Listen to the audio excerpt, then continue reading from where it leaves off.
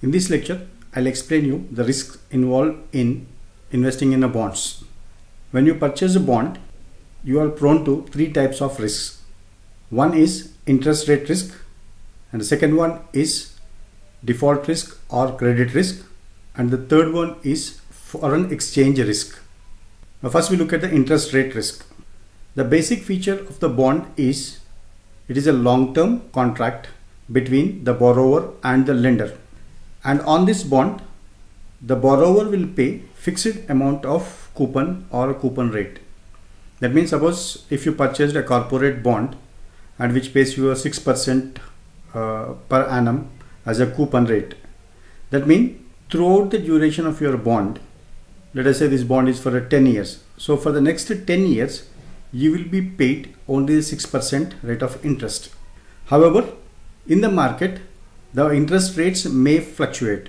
That means the interest rate may increase or the interest rate may decrease. Suppose after you purchasing the 6% bond, then the interest rate increases to 8%. Then you are at risk because you earn only 6%, whereas the prevailing market rate is 8%. So this is one risk involved in investing in a bonds. And second one is the default risk. That means the default may happen in payments of interest amount or in payment of a principal amount or both. When you lend a money to a corporate, so the corporate certain times if they don't make any revenue or they incur losses, then they may default in making a payment of your interest and principal amount. And the third risk that involved is a foreign exchange rate risk. That is, exchange rate means if when you invest in a bond, in a foreign bonds, then you are paid interest in foreign currency. And when you convert your foreign currency into a local currency, then based on the prevailing exchange rate, sometimes you may get a higher amount or sometimes you may get a lower amount. Assuming that you invested in a 10% coupon, a US dollar bond, and you receive a coupon amount in dollars. Suppose the par value of the bond is 1,000 and 10%, that is you receive $100 as a coupon amount. Now if your prevailing exchange rate is 65, then you convert that $100 into 65, you will get a 6,500 in Indian currency. If the rupee strengthens and becomes a 60, then the $100 into 60, now you will get only 6,000 rupees.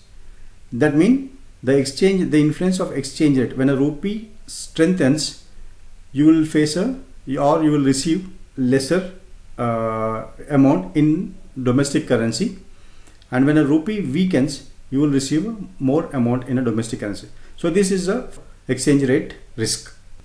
Now we will link these risks to each classification of a bond. Take an example of a treasury bond. So treasury bonds, as they are issued by the central government or federal governments, the probability of a default risk and foreign rate risk is 0. Whereas these bonds may attract interest rate risk because interest rates may fluctuate and the bond which you purchase it may be at a lesser coupon rate in future. So that is a interest rate risk is there for a treasury bond. On the other hand, for municipal bonds, it attracts both interest rate risk as well as a default risk, because there are scenarios where local bodies or state governments defaulted on the payment of interest amount or a principal amount. So these bonds, unless otherwise issued in a foreign country, they don't attract a exchange rate risk. And the third is a corporate bond. Corporate bonds also attract interest rate risk and a default risk or a credit rate risk. If they are issued in a domestic country, no exchange rate risk. Finally, foreign bonds. Foreign bonds are bonds issued in a foreign country by governments and corporates.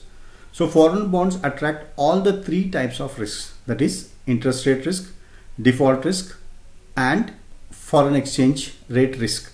So this is how we can relate the three different types of risk with 4 classifications of a bonds.